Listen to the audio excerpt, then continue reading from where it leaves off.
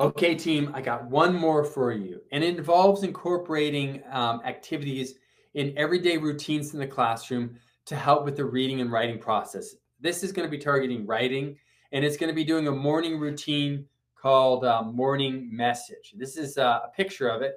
It's very, very common. I would say pretty much everyone in this classroom that teaches in elementary and definitely in early childhood education has done morning message of some sort. And this is I'll just put down the grades here. Very common in preschool. So maybe you're doing this for your 3 to 4-year-old, definitely for your 4 to 5. This is that pre-kindergarten years, or kindergarten 5 to 6.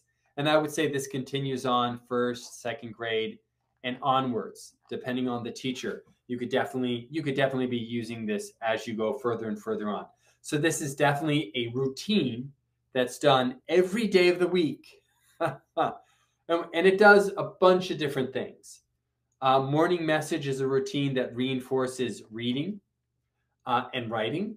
It is so you're doing reading, practicing reading, you're modeling reading, you're doing shared reading with the students. The students are doing their reading on their own as they take turns. This is also helping with writing too. Maybe the students have to come up to the board and fill in some of the missing words. So they go up to the board and they practice their writing. They're practicing their writing. They're practicing their handwriting. This becomes an opportunity to target certain ideas. And this one right here, this activity looks like, in addition to it being a reading activity, a shared reading activity, and it looks like it's also an activity involving sight words or pop words, because the student had to not only read what's here, but circle the pop words or sight words like is, the, in, out, are. These are popcorn words are like sight words. They're everyday words that we want a student to rapidly recognize. They're some of the first words that a student memorizes, essentially, to help them with the reading process. So this is what that idea is for. The teacher has embedded a sight word vocabulary lesson in the morning message here. But I think you could use morning message and you could embed in this routine other things. Like here in morning message, you could embed, an activity involving editing and fixing writing conventions or highlighting writing conventions. Like, look at the student here. It looks like they've been asked to circle the capital letters that they see, and the capital letters in the beginning of a sentence and in proper nouns. It also looks like they've circled and some of the punctuation going on. And so the teacher is doing an activity where they're using morning message, this morning routine, to practice, punctuation and capitalization.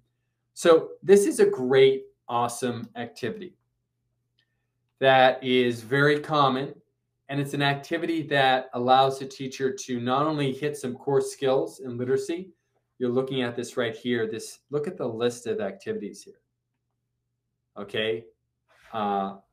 Promoting, reading from left to right, doing the return sweep, reading, then come back, then reading again, proper letter formation, all these things here, editing and basic simple punctuation, one-to-one correspondence as they go, dear student, have you heard? All these skills, spacing of words, difference between a letter and a word, associating a letter and all this stuff and more is going on. So this becomes a great activity, a routine that you can embed certain things in. Now, let's take that and let's read this question.